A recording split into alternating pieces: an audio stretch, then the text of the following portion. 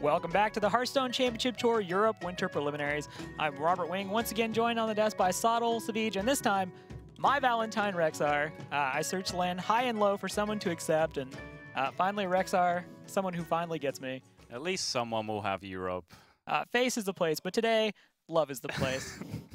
Can hear all the people agreeing in the back. Yep.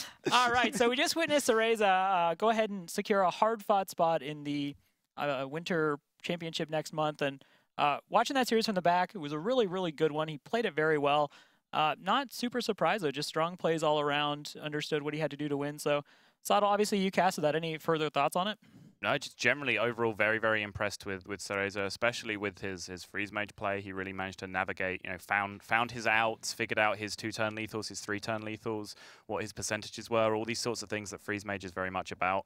And just navigated it really, really well, and a deserving qualifier, I think. Right, Savij, we were watching it in the back. A lot of moments we were kind of like, ooh, but yeah, there's a lot of interesting moments there, but overall a really good series, and I believe the next one is also going to be a good one. There's more Curse of Rafam action.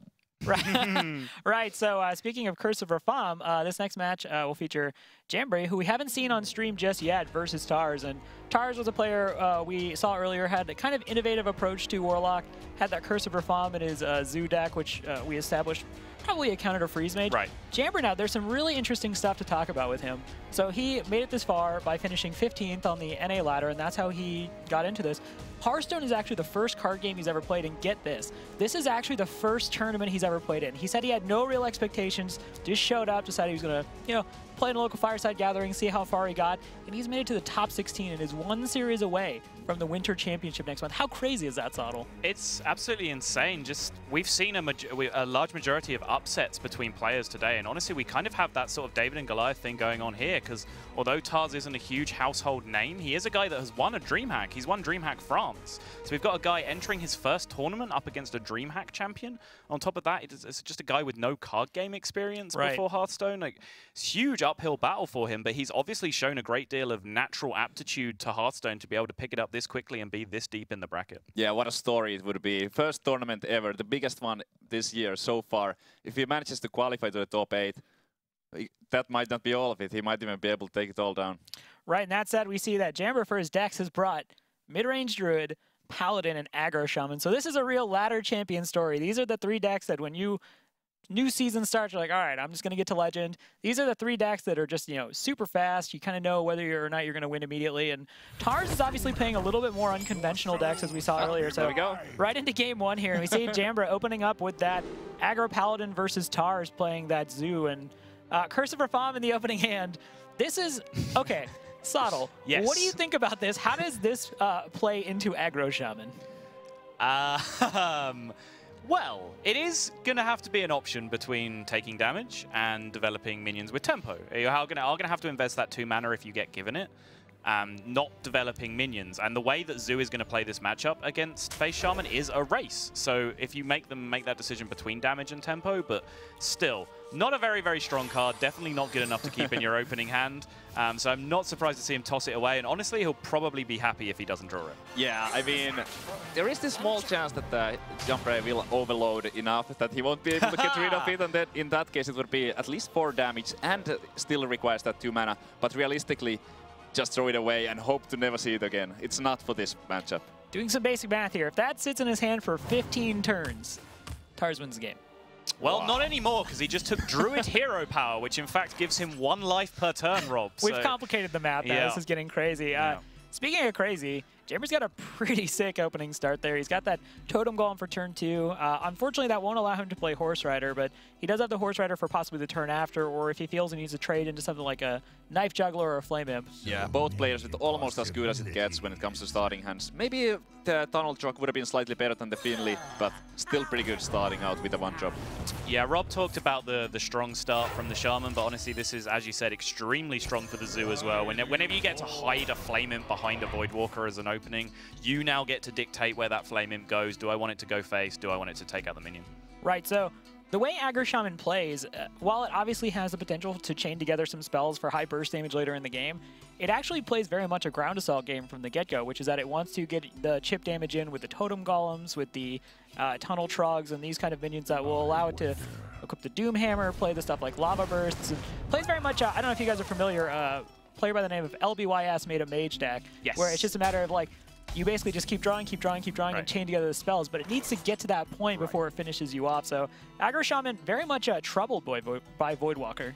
Yeah, absolutely. As you said, that sort of aggro freeze mage, very, very similar parallels to this. You just have a couple of Lepanomes, couple of loot hoarders early on, just to deal a little bit of chip damage, and then you start firing the burn at face, and that is a very similar game plan to Aggro Shaman. So being immediately behind on the board as he found himself there against the Flame Imp puts him in a pretty unfavorable position. Using the Lava Shock for 2 mana, it's a tempo loss, and this is a heavily tempo-based matchup, so he's a little bit on the back foot right now. He had the option to also go Totem Golem instead of that Lava Shock, but with 2 Lava Shocks in his hand, he has more options for the next turn, and also no overload. Right, so while this deck is called Aggro Shaman, obviously it has the potential to just unleash a whole bunch of damage over the course of 1 to 2 turns. It's still one of those decks that needs to fight for board, especially if the taunts are up. You can't really get around those, and Zoo presents a lot of minions that have the potential to do very nasty things, and you definitely want to get rid of those and get those off the board quickly so that you can start doing damage to face. Right, if you try to play it in a way where you don't trade as the Shaman, you're gonna be in trouble fairly quickly, mostly because of Defender of Argus, because, well, obviously, the Shaman, the Warlock player in that case can keep going for face while you can't. Right. People underestimate the complexity of playing outright face aggro quite a lot. Sometimes it's not just kill your opponent, it's kill your opponent the turn before they kill you, which is a much more complex proposition because you have to really figure out the trades and limiting your opponent's options and making sure that you just have that 1 extra point of damage than they do. Right, and obviously there's kind of this idea, this very pervasive idea in communities that aggro decks don't really take a lot of brain power to play. Right. There are certainly some matches, and I've played a fair few of them, especially with Face Hunter, where you just get those curves and you just go right and you win those games. It's just 3 or 4 turns, you're pushing lethal, hoppers come out, but there are a lot of situations where aggro decks, I would actually wager, bold opinion here, that some games it's more difficult to play something like Aggro Shaman versus something like Control Warrior, where just like kill the minions, kill the minions, kill the minions, gain health, play Alexstrasza. I mean, you've opened Pandora's box here, Rob. This is a debate that's old as time. I suggest that we just kind of leave that one to one side for now. What I'm hearing, Saddle, is that you're hitting escape concede on this argument, but we can pick this one up later. Definitely a high point of contention. Hey, I wrote an article that got me a ton of hate on Reddit defending aggro, so I'm actually on your side here. I'm just saying, let's not talk about it. Sure, sure. That's surprising. There's a lot of trading to do. There's some exceptions. Maybe the Hunter is very keen on going face and never trading, but that's mostly because of the hero power. Right. Other classes don't have access to that kind of source of damage. Except if you get a Finley and get the Hunter hero power from that. That's a really good point. And speaking of good points here, Defender of Argus in the hand of Tars, we discussed this earlier, how many fits this can give the Aggro Shaman. And it's something where Jammer's hand is a little bit clunky. He's got that Rock Biter, but without the Doom Hammer, it's not going to do a ton of damage. He's got Lava Burst and that second Lava Shock, so he's still kind of at the point where he would like to get more minions. And if he doesn't end up drawing those minions, Defender of Argus could give him real problems. Whoa, that was so aggressive with the power overwhelming. I was expecting maybe see an attack into the Totem Golem and then Defender of Argus afterwards, but I mean, this works just fine. Right, I think the theory here is that he deals with the Totem Golem outright, and we're not really at the stage of the game where the Face Shaman player is going to be trading with minions from hand. They might still be trading from board at this point, picking up value trades, but he's probably fairly confident these 2 minions stick around on the board for next turn, and he can just play the Argus with initiative. Absolutely, no matter when, the Argus will be really good. In this matchup, it's one of the key cards. Personally, I would even consider keeping it in the starting hand against the Shaman. I think it's so important. Right, so obviously Zoo has kind of surged back. There was a point where Zoo was perceived as being one of the weaker decks, and League of Explorers comes out, it gets some additional tools in Dark Peddler, it gets some tools in Bronzebeard, and kind of takes back its position as being really one of those top 10 decks. So question I would pose to you guys, Saddle first, do you believe it's more to do with the cards from League of Explorers or the meta surrounding it? It's a combination of both. You definitely can't underestimate the power of Dark Peddler. That thing is basically an early game curve in a single card. If you have Dark Peddler in your mulligan, you have so much security in terms of relying on being able to draw a reasonable curve for the first 3 to 4 turns. But also we've seen mid-range Druid get incredibly powerful recently and become a really dominant meta deck, and Zoo is just one of the best natural counters to that kind of thing. Right, Svij, any thoughts on that? I was looking at the game. I was a little bit focused on that, but I was just like trying to go through all the action. Jambre going for a lava shock on a 1-1. I'm a little bit worried for him whether or not he's going to have enough damage if he doesn't pick up a Doomhammer fast. Right, I think the Nerubian was good for Jambre because obviously it represents some potential issues down the road, but on that turn it's not putting a lot of power on the board. He obviously doesn't know that Tars has Defender of Argus, but that is something that, at least on that turn, didn't seem all that menacing. And Leper Gnome off the top around turn 6 is not necessarily where you want to be, especially when your opponent still has 26 health. Yeah, I mean, it's just the Warlock, the life totals are fairly even right now, but the Warlock has access to drawing those extra cards, while the Shaman doesn't have the same luxury, so I think things are going quite well for Tars right now.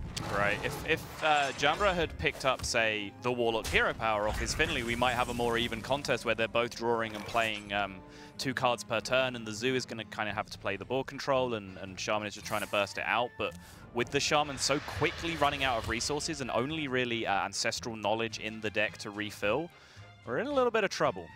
Yeah, just looking at it right now, there's so many draws for Jambre that do almost nothing in this particular situation. Yeah, we saw the Brain Bronze Beard off the top, and obviously Tars could have held that, or held the Defender of Argus the next turn, just really pump up that egg. The greedy play, but even though he's ahead, this is still one of those things you take very seriously. As we said earlier, this is win or go home. Win, you go to the European Winter Championship.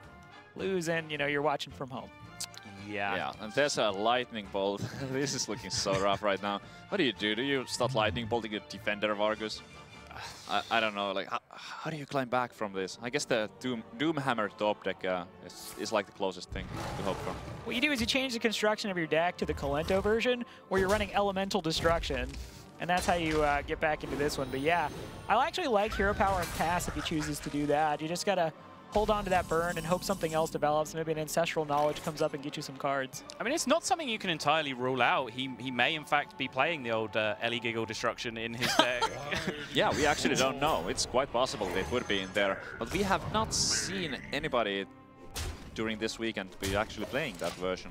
No. I think it's slightly out of meta, so to say. It is a little bit, but it's really like the inclusion of Elemental Destruction in your deck really comes down to the point I made earlier about aggro being a race. It's not just about damage, it's about a race. So if you can just reset a board state to neutral, and you as the face deck are just far more likely to draw damage every turn after that than your opponent, then you put yourself in a very favorable position. So I totally understand the dynamic of that being in the deck, but as you said, it seems to have forced its way out, and Jambre seems to have decided that it's time. Oh man, where does he find the remaining 10 damage? Another Lava Burst and a Crackle. Oh my goodness. Wow. That's just short of lethal. It is, and he has a full board as well, so even tap into Abusive or Direwolf or something like that would not find him the damage that he needs. Power Overwhelming, though. Power Overwhelming would do it, but like, why would you? I mean, I guess why would you tap, but also why wouldn't you tap? What is he going to draw that does 8 damage? Right. I mean, Ancestral Knowledge into card, but one of those cards would have to be Lava Shock, and he's already used both. Right. Crackle and the last Lightning Bolt. Last Crackle, last Lightning Bolt. Roll a 6. Right. Yeah, so Tars is going to take game 1 of that series. For Jambre, it's one of those situations where, again, Aggro Shaman incredibly powerful in its own right, but Zoo is just so consistent. That's what made it so powerful recently, is you're not really dealing with the I have 2 win conditions. You have the win condition of put stuff on the board, win the game. It's a pretty solid win condition, in fact. Having stuff on the board is quite good for winning games of Hearthstone. Ahead of your time, Saddle. Ahead of your time. This is the kind of high-level analysis you get when I'm here. Yeah, in that game, Tars just got such a fast hand there to start things off with the Flame Imp and the Void Walker. I don't think there was much Jambre could have done to actually win that game. There might have been some small decisions where he could have played slightly differently, but I don't think there was any way to win that one. I think one turn to possibly look at is that early turn where he played the Lava Shock over the Totem Golem. Obviously, he had the 2 Lava Shocks, and we agreed that the hand was clunky. It's certainly worth looking over, though, how much putting a 3-4 on the board would have possibly helped him to just get some muscle on there. Because, as we've said in the past, spells are powerful, spells are great, but you're not developing anything when you play one down. So, other than that, though, I agree. He kind of just got to a point where, the minions were coming down for Zoo. He wasn't getting anything like a Lightning Storm or any kind of area effect spell. So, yeah, it was an unfortunate game for Jambre, but still absolutely plenty of series. Yeah, so going to the next one. Now Jambre, they both have the same classes remaining, except Jambre still with that Shaman. I wonder where the Shaman is going to find its win. Sorrel, do you know how good is the Shaman against something like Secret Paladin? as with many matchups, it kind of hinges on the, do you get your Doomhammer? Do they get their Mysterious Challenger? It's a fairly even matchup is what that probably comes down to. It's who gets the strongest draw. Face Shaman, much like Face Hunter, can get to the point where the huge Secret Paladin boards aren't that impressive because they can just force damage to face. But again, Secret Paladin has a lot of cards like the Zoo with Defender of Argus that can shut that thing down. Cog Hammer. Yeah, Cog Hammer is a big Cog one. Hammer, Blessing of King. You get both those things on the same minion, you suddenly have like this huge 9/9 taunt or something. So it's tough, but a strong early start. If you get a 1/3 on turn 1 and you're able to curve out nicely, you can be competitive against their early draws. Right, so let's see what we get here. Game 2. Wow, what is this? What? Novice Engineer. Okay, well, we have not seen any Novice Engineers from Paladin decks in this tournament before. And this looks to be Secret Paladin. We see the Redemption, which is usually a dead giveaway, but we also see Defender of Argus and Abusive Sergeant. I don't see the synergy. I'm baffled. Yeah. Turn 1 Redemption, turn 2 Novice Engineer. Go! Yeah. Okay. But I mean, we don't know what else is Jambre is playing, and if there's... Whoa! Dragon Eggs, 2 Blessing of Kings, and a Tyrian 4th rank. Guys, I'm not smart enough to understand what's going on. Savish, you got anything? Have you seen this before? I don't know what to say, except that I'm really excited to see what else is in there and how it's going to play out. Looks like a little bit of a rough start for Jambre. He does have that 1-drop, but it's a little bit early for Tyrion.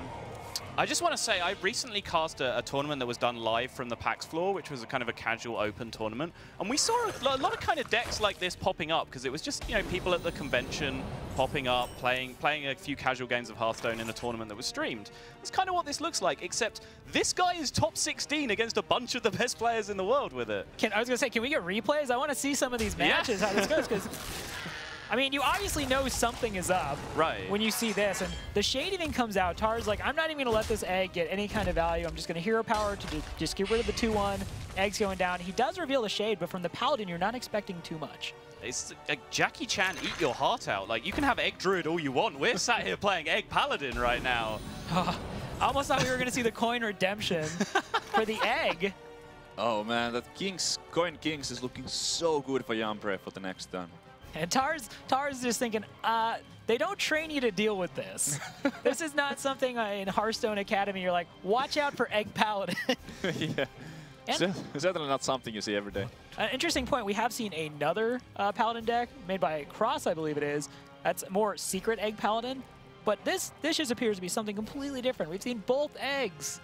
I'm just gobsmacked. You said they don't train Tars to deal with this. No one's trained me to deal with this either. I have no idea what's happening right now, but that coin Blessing of Kings is about to destroy some dreams right now, but I think this is an incredibly intelligent play from Tars. Plays out the tempo big game hunter, maybe just getting that read on the Blessing of Kings, and now he actually has a potential trade with the egg if he wants to use Savage Roar to clear. I think he has to. He's otherwise going to be falling too far behind. There are not that creative a play, but it's the only one that he has. Absolutely, and just huge heads-up play there from Tars. I was incredibly impressed when I watched his series earlier, and again, this is one of those hidden plays that sometimes people talk about where it doesn't seem like the right play to put a big game hunter on the board right there, but based on the situation and what he was expecting in terms of the Blessing of Kings, it was necessary. After seeing the egg, I wouldn't be expecting to see too many big game hunter targets. Right. And also, if there's eggs, it's probably more of an aggressive list, so you can't really be holding on too much. It happened! We did it! Novice Engineer Redemption! I can't believe it.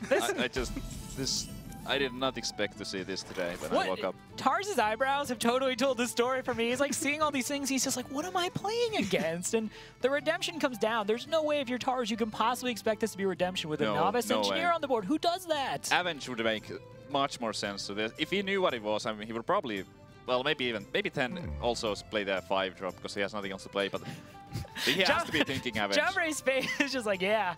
I got him. Wow. I got eggs. This is just mind-blowing. I mean, so Novice Engineer, right? He's got eggs, Dragon Eggs, Nerubian Eggs, Abusive Sergeant, etc. in his deck. Just look at this. Right. What is happening? This is, I don't know, but I'm going to try and finish my thought here. I'm going to try and finish my thought, which is this. So he probably needs additional cycle, and he probably feels like, just Divine Favor, which I assume is in the deck, isn't enough. Why Novice Engineer instead of Loot Hoarder? That's my question. I don't know. I like how last turn, you know, Tars is looking at his options. He sees the Loatheb and the Druid of the Claw, and I feel like he just finally went to the options like, I have no idea what's going on. I'm just making a 4-6 taunt. Knock yourself out. But Swipe is a pretty timely draw there. That's exactly what he wants. And for Jambre, it's not even that bad because you've got Muster sitting in hand. Yep. Right, and Tars, I believe, still doesn't have any information on this secret apart from the fact it's not Repentance. So he's probably considering the various implications of the secrets here, and swiping the Dragon Egg, I believe, is going to bring the Dragon Egg back to life. That's a 0-1 here. Oh my god, this is amazing. This is going to be the one. Okay. Yeah, the collateral gets dealt at the same time. So. Interesting. So much value. Of course, because the Imgang boss thing before was a bug. And right. Yep. How good would that have been if it was the egg, though?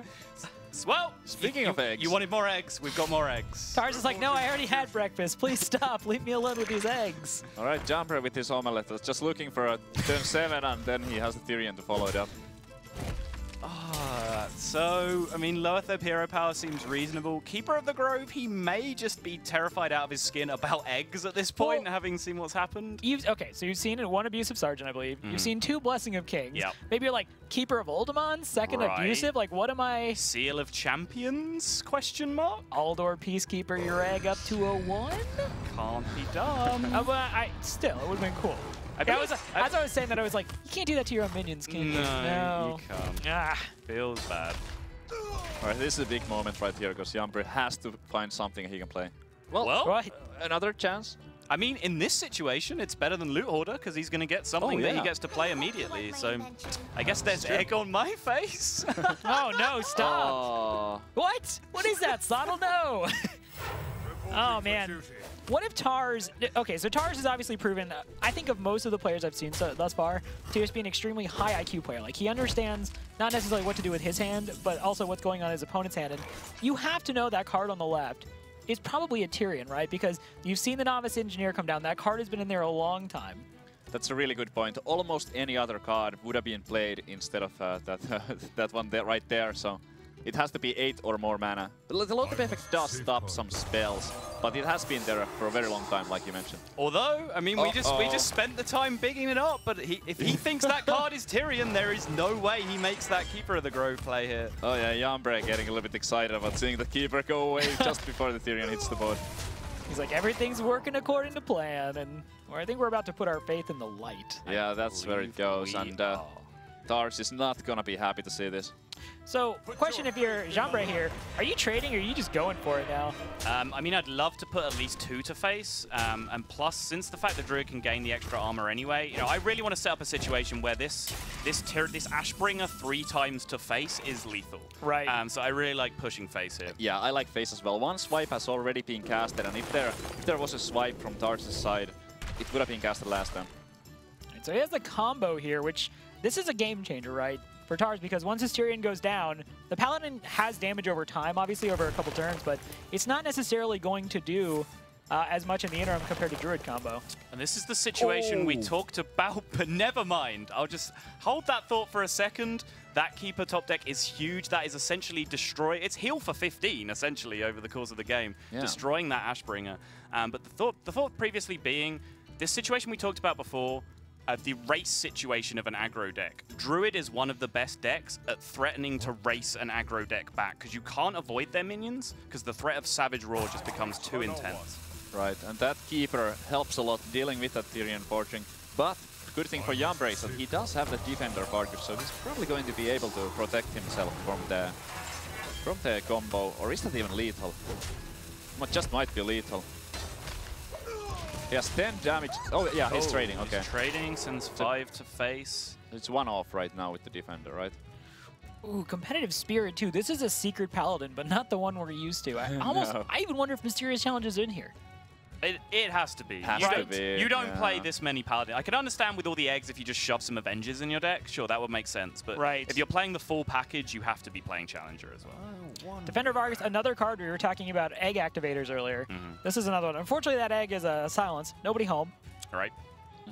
So Defender of Argus comes down here on the Tyrion and the 1/1, so you're getting... Oh, no!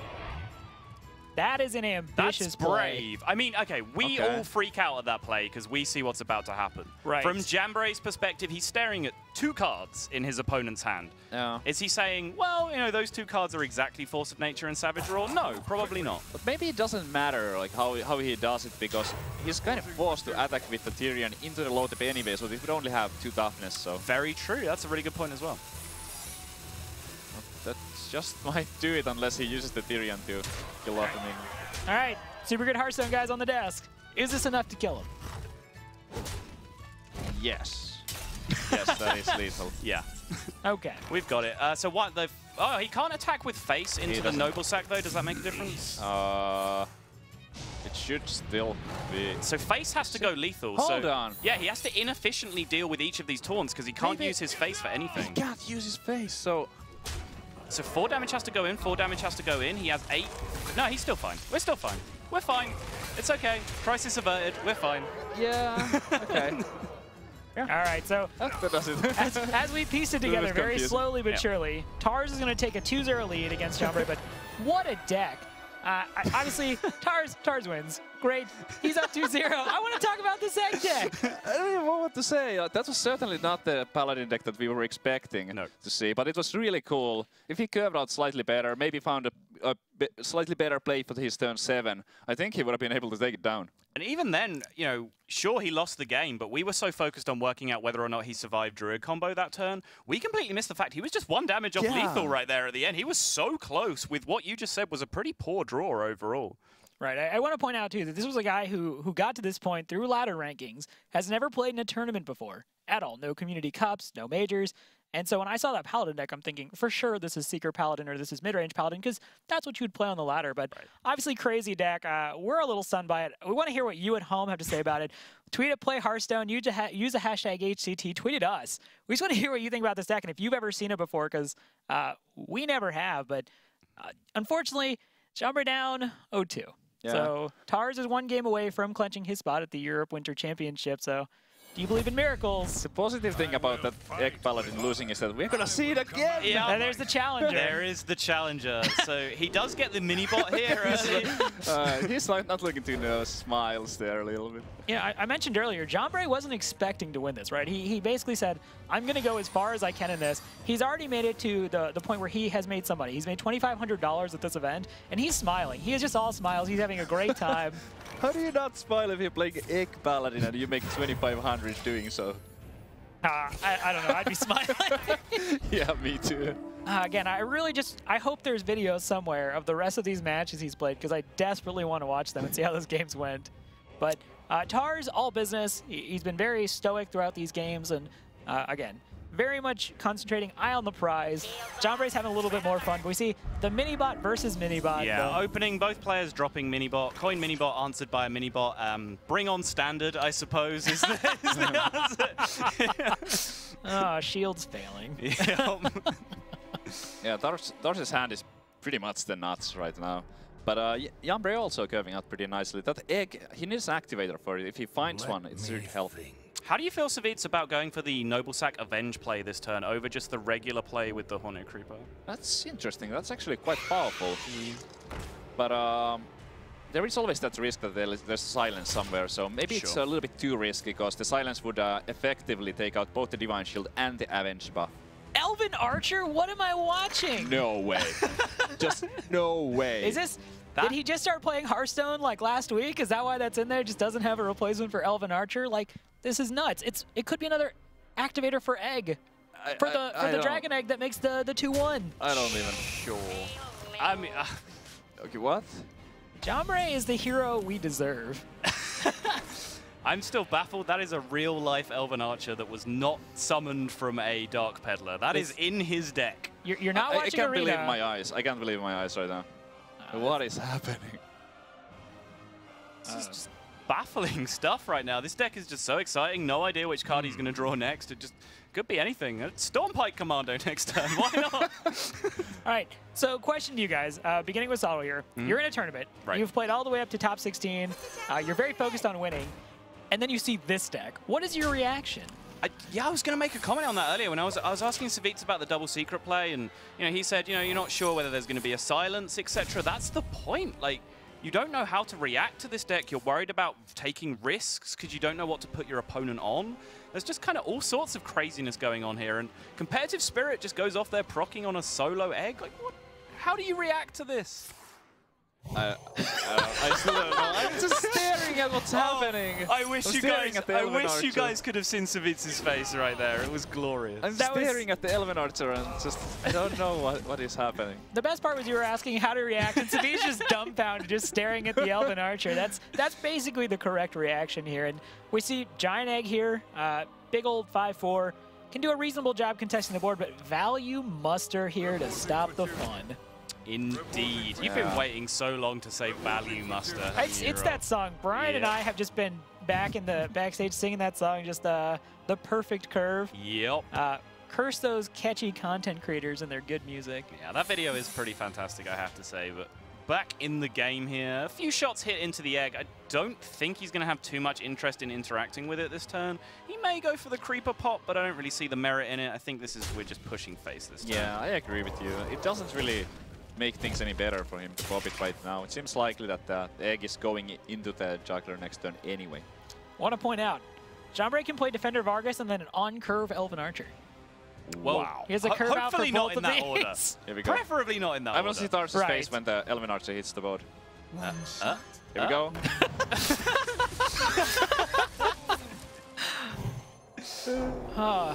So Avenge hits, and the Argus here is going to allow a value trade into the Knife Juggler.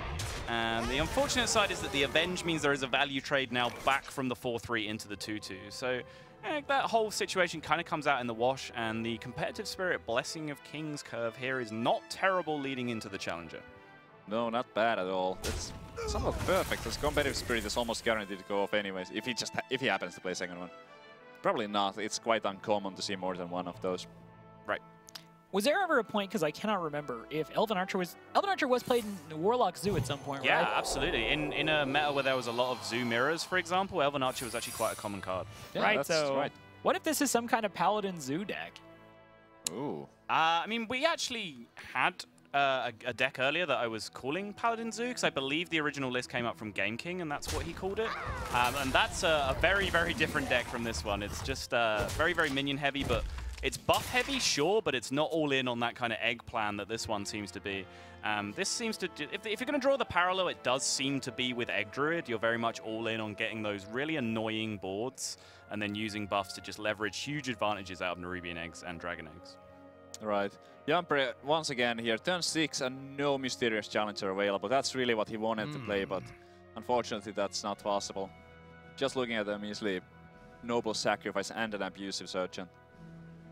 Yeah, not too many great options this turn, and he's hesitating here, trying to work out what that secret is going to be.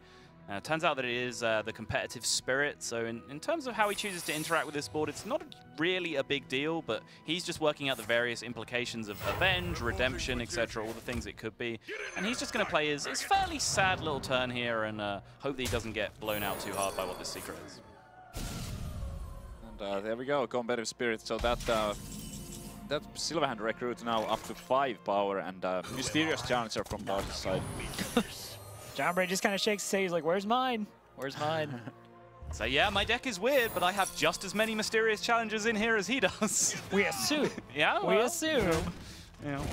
Although I would be surprised if there wasn't. I would. All right, so looking at the board now, Tars is just in a very commanding space, and unfortunately, Jambre's on turn 7, so he cannot quite get down that Tyrian Forge ring. Keeper of Oldemon, not a bad pickup, but there's kind of really just too many good targets here. Yeah, that Tyrian is so good for next turn, and Keeper of Oldemon is very nice for this turn, but the problem is that he's down to 10 HP. It might even be impossible for him to survive. I'm not convinced he can live. If the Avenge hits perfectly, maybe, because he can keep her, say if the Keeper hits the 6/6 with the Avenge on it as well, I still don't think that's enough. I think he's in a world of trouble here. I think we're done here, but let's just see how it plays out. So there goes the 1/1 attacking into the Noble Sacrifice. Then the Avenge is going to happen. Then the Keeper of Oldemon on whatever is avenged. So the Avenge... That's not great. Redemption as well is the last secret, so we get the full package of secrets that... But with that weapon, so even if he gets the Spider down to 3 attack, the Mysterious Challenger is still 6 damage, and that weapon exactly 10. Absolutely, so there is no way out here. He's just going to face down lethal on board, and Jambre clearly had some fun here. You know, you talked about it, Rob. He wasn't expecting to do well. He's probably exceeded his expectations, taken down some money, but unfortunately, his illustrious run has come to an end here at the hand of Tars, who, for me, has been one of the breakout players of this event so far. Yeah, so well played by Jambre. We see it. Tars is super excited. He really wants to go to the Europe Winter Championship, and he's going to get his wish. He's top 8 now, and as much as it's fun to talk about Jambre's very unique egg deck, I have to focus on Tars. He is the winner. He played extremely well, and not someone who was lacking in innovation himself. He brought that Curse of Reform, which, you know, a lot of players wouldn't think like, oh, I'm going to run this card, but Tars did. He's won it, and, you know, very happy for him. Yeah, absolutely. So a lot of confidence to bring Curse of Reform in a deck to a tournament like this. He played very well in the first match today. He played very well in the second one. Well deserved. It's been a theme somewhat running through the tournament is people teching matchups to improve them against Freeze Mage. We've seen Ironbeak Owls slipped into Secret Paladin to improve the matchup, Curse of Reform in Tars' Zoo deck for the same purpose. So there's obviously a meta call from the people that have done well in this tournament that Freeze Mage is going to be popular, and they need to shore up their bad Freeze Mage matchups to have a chance against that deck. Right, and what I really like about this from Tars is it shows that he is aware he has a ban that, you know, he can use and he has access to, and clearly deciding he's not going to ban out Freeze Mage, but what he wants to do is improve his matchups against that deck. So it's kind of like a second level of strategy to it, and really impressive by that. Hope to see a lot more from Tars. Now, Jambre, this is the kind of performance where you make a name for yourself, right?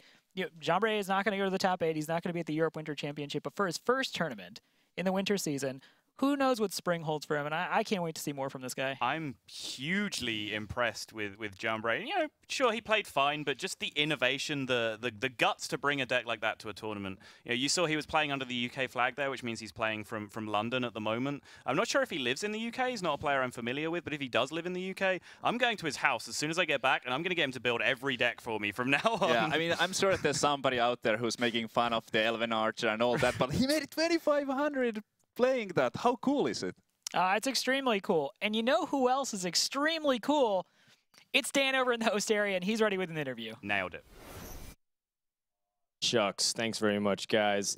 That's right. I'm going to be joined by Tars in just a second to talk to him about qualifying for the Winter Finals, but most importantly about some of these really odd choices that seems to be going through these decks these days. Not sure what's going on, so let's go ahead and hop on the line with Tars right now, who's hailing from France, at least playing from France. Tars, can you hear me?